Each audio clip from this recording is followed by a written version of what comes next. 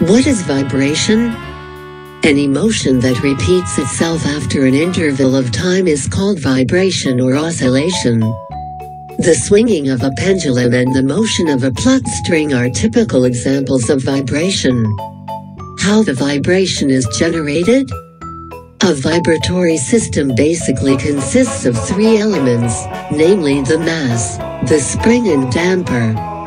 Energy is stored by mass in the form of kinetic energy, in the spring in the form of potential energy, and dissipated in the damper in the form of heat energy, which opposes the motion of the system. Energy enters the system with the application of external force known as excitation. The mass goes up and down from its mean position. The kinetic energy is converted into potential energy, and the potential energy is converted into kinetic energy. This goes on repeating, and the system continues to vibrate.